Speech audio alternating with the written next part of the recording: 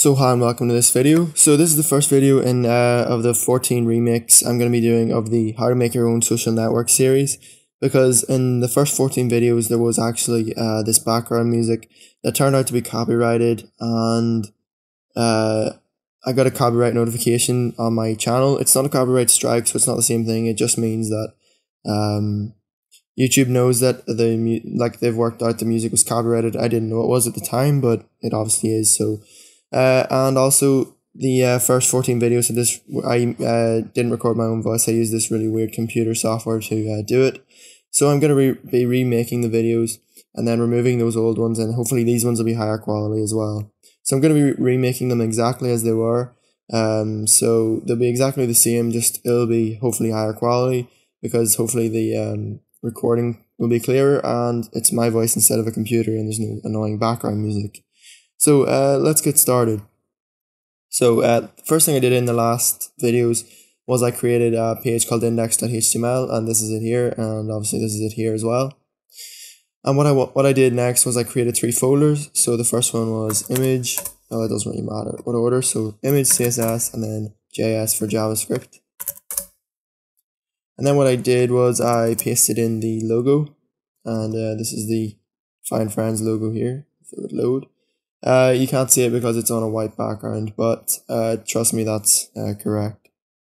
So the next thing I did was I came in here and I started the actual HTML document. So let's start that now. So let's do doc type and set it equal to HTML.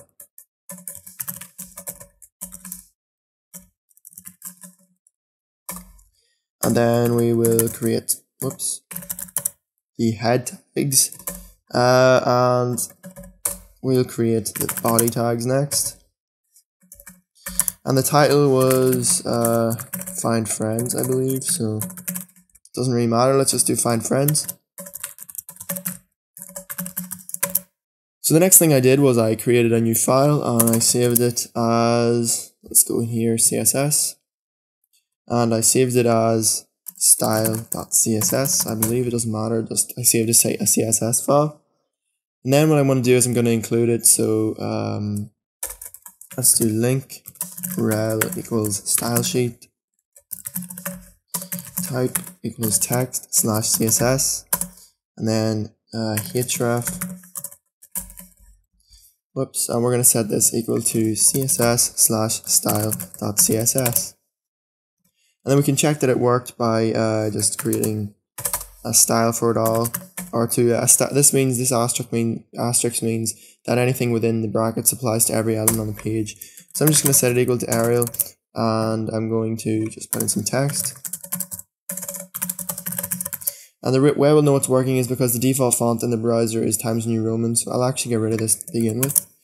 We'll come over to our browser, we'll refresh, and as you can see the font is in Times New Roman.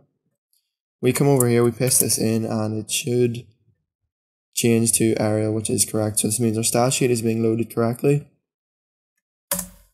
Okay, so then what I did was I said margin, and I set it equal to 0 pixels, and I set the padding also equal to 0 pixels. And then I set the font family to Arial, and in the video I actually just left it as Arial, but I'm going to set this to Helvetica, and then the sans serif. The sans serif isn't actually a font, it's actually just a font family, because you're supposed to, when you at the end of every, whenever you specify a font, you're supposed to specify the font you want, and then a fallback, and then, well, you can put as many fallbacks as you want, but usually people use 2 fallbacks, and then the final one is any font within the sans serif family. So that's just so you know that sans serif isn't a font. And then the final one we want to do is we want to say font size equal to, well, I did 12 pixels, so I'll just do that again. And let's refresh, and all we should see is the text got smaller and there's no padding or margins around the edge anymore. So the next thing I'm going to do is I'm going to create a class called header menu. So I'm going to say div, and if you're using Sublime Text, a quick thing you can do is instead of typing in less than, greater than, div, and in between it, or putting div in between it, you put the word div, you press tab, and it fills it in for you. Then I say class equals header menu. Then I want to come into the style sheet again, and I want to set the class header menu, or I want to set some style attributes for the header menu class. So the first thing I did was I set the background color equal to, okay, I set it equal to 00B 9ED. That's the font color, the background color. And I set the height to 38 pixels. I set the border bottom to none, so 0 pixels or none is the same thing. I set the padding left to auto, and the padding right to auto. And I also set the width to 100%. Okay, so then what I'm going to do is I'm going to refresh. And as you can see, we have the blue bar across the top now, like we did in the first video. Then what I'm going to do is I'm going to, inside here, create, the wrapper. So I'm going to create a div and give it an ID of a wrapper. And then within that, I'm going to create another div. And it's going to have the class of, let's set the class equal to logo.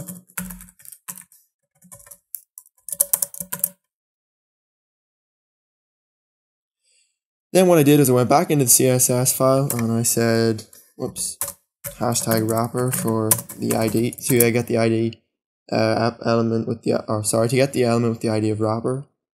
So what I did now is I set the margin left to auto and the margin right to auto as well.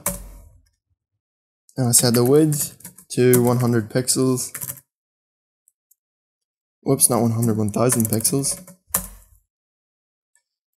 I set the padding top to 0 pixels. And the padding bottom to also 0 pixels. Now we're going to go on to the .logo class. So what I did was I also set the width of this to 125 pixels.